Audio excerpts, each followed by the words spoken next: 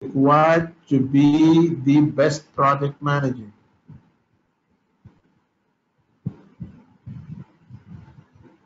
Skills required to be the best project manager.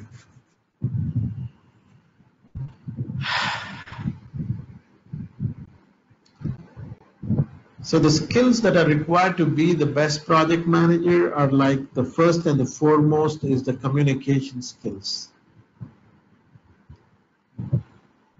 And then you have other skills like the organizational and planning skills, the budgeting skills, the conflict management skills, the negotiation skills, the leadership skills, and the team building and motivation skills. These are the skills that are required to be the best project manager. If you carry these things in your bag, then obviously it is expected that obviously you would successfully do the project. But usually for people from this part of the world, for them it's like the best project manager is one who has to be more technical than me. Unfortunately, India does not produce the best project managers, or rather, even when you find few of them, they are exceptions. They are not the regular example. Exceptions do not become regular examples. What I'm trying to tell you is that if you say, no, see, the CEO of Google is such a good manager, if you say the CEO of Microsoft, and most of these companies have Indians as the vice presidents, great, I appreciate it, but most of these guys, all of these guys are never made in India. These guys either do their masters abroad in America, and then they work with a Fortune 500 company for a long time, and they turn out to be the very best project managers, right?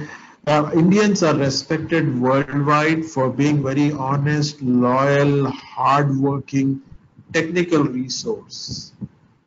One of the reasons for that is the culture in this country. If you look at in Middle East, if you look at most of the Lebanese, they make managers actually. That's their culture. And to an extent, even if you look at like Egyptians, they all are someone who are eyeing for the management positions. So a good, see, there is difference between a project manager and a best project manager. Personally, I have seen the best of the project managers. They come from America, Europe, South Africa.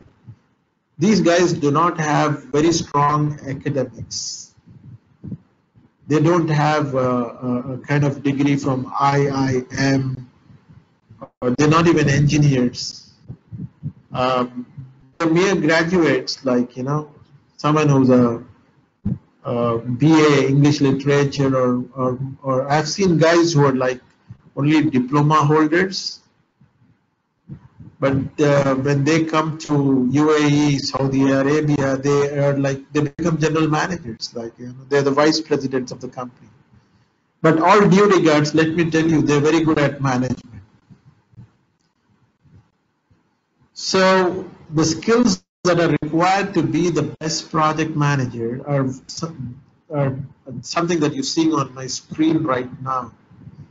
And out of all these skills that you see on my screen, the first and the foremost to be the best project manager are the communication skills. This is the most important among all of them. Only when you have good communication skills, you will be able to do the last four of them. The last four depend on the first one. Only when you have good communication skills, you will be able to resolve the conflicts.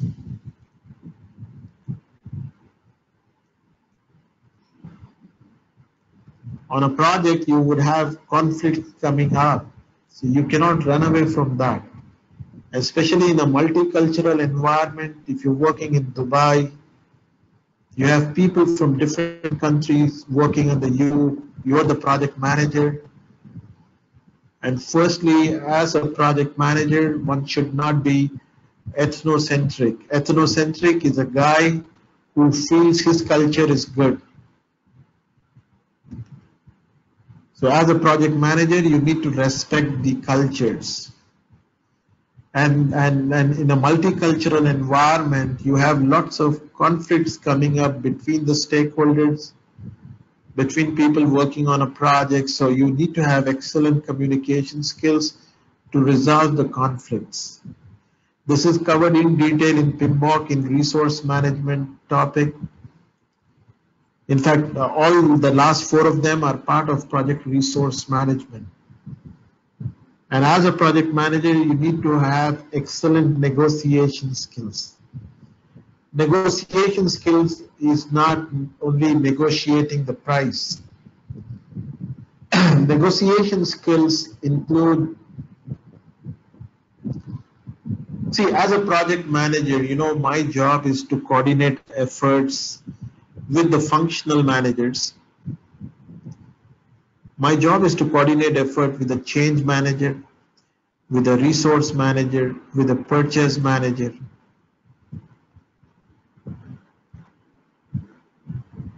And these guys are not reporting to me.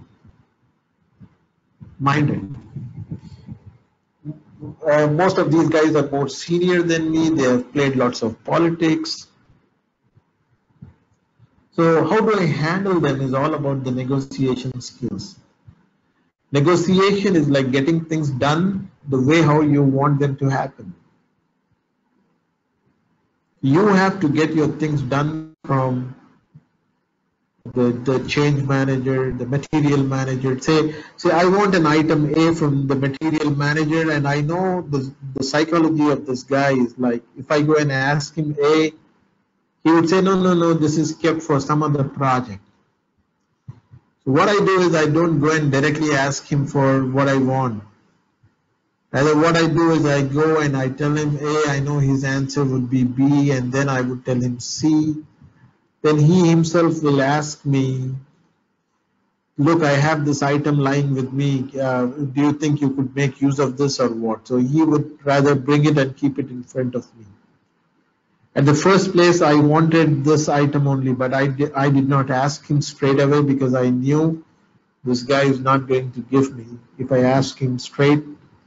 So I have to play my card like that. So as a project manager, when you have good communication skills, you have excellent vocabulary. And if you have good negotiation skills, then, oh God, you're like nothing less than James Bond, let me tell you, in project management. Don't take it the other way. So when you have excellent communication skills, you will be able to resolve the conflicts. You will be able to apply different negotiation skills. You have different negotiation tactics that you would learn about in the PMBOK guide. In resource management, you come across these things. You should know what tactic you have to use in which situation. And similarly, there are different conflict resolution techniques. You must know which technique you have to use in a given situation. So in the exam, he would ask you situational questions. So you should be well aware about, in a kind of situation, what conflict resolution technique would be used. There are different techniques that you're going to learn about. Similarly, there are different negotiation tactics. And then also that the best project manager is one who has the leadership skills. Leadership is also situational. Depending upon the mix and match of your team, you have to use an appropriate leadership style. Actually, the different leadership style. Don't expect that the team should tune your way. It might take a lot of time. Your project itself might be for 4 months, and if you want to tame the guys, then that itself might take more than 1 month. So you're losing on time. So leadership is situational, depending upon the mix and match of the team. You should know which is an appropriate leadership style that you have to apply on your project. So the best project manager is one who has all these skills in his bag. On top of this, if he's technical, it's well and good. It's not a curse, it's a boon actually. But thinking that, if someone who's technically very strong, out of 10 you could give 9 marks to him technically, but he does not have these skills. He has a strong mother tongue influence on his language, and people don't even understand what he's speaking. How do you expect this guy to perform in a multicultural environment?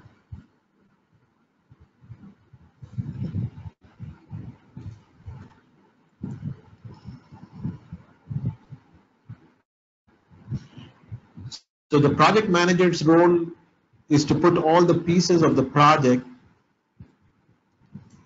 together into one cohesive whole, so that the project gets done faster, cheaper, and with fewer resources while meeting the project objectives.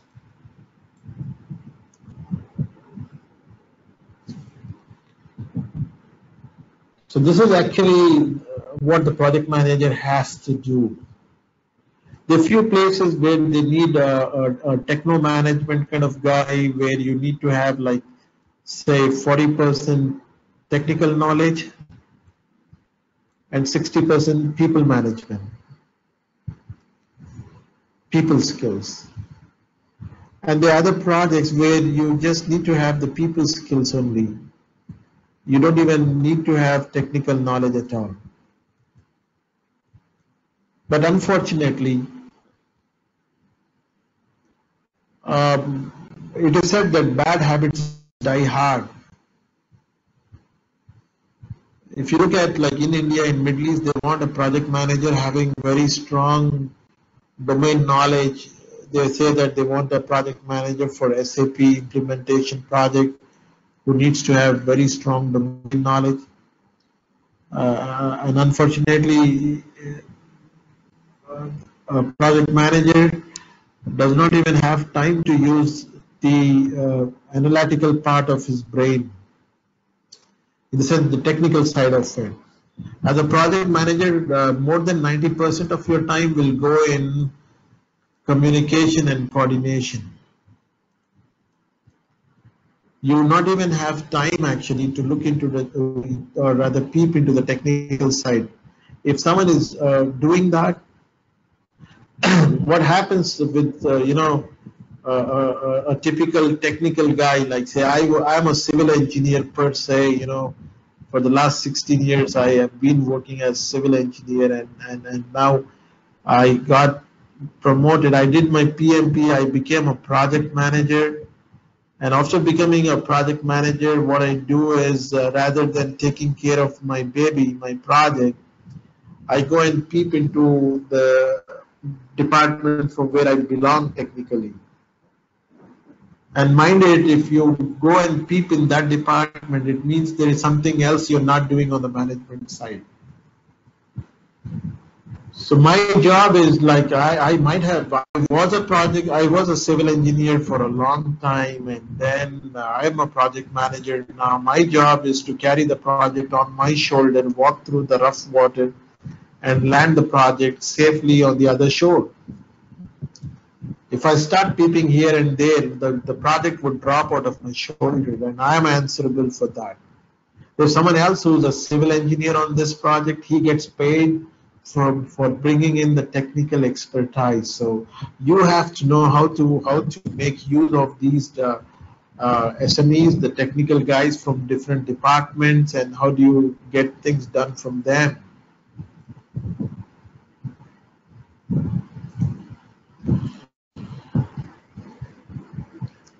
If you look at a project manager's operating environment, the project manager has to coordinate efforts with people on top of him, the top management, the sponsor, the boss.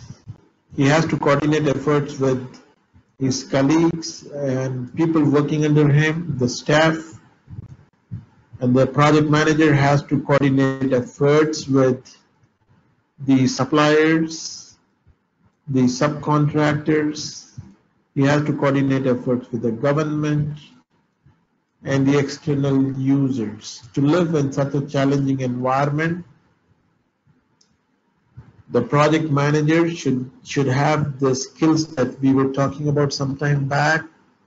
That's what he has to carry in his bag. It's not about, if you look at his working environment, it's not about how technical he is, like how capable he is of taking care of all these departments, like internal and external users.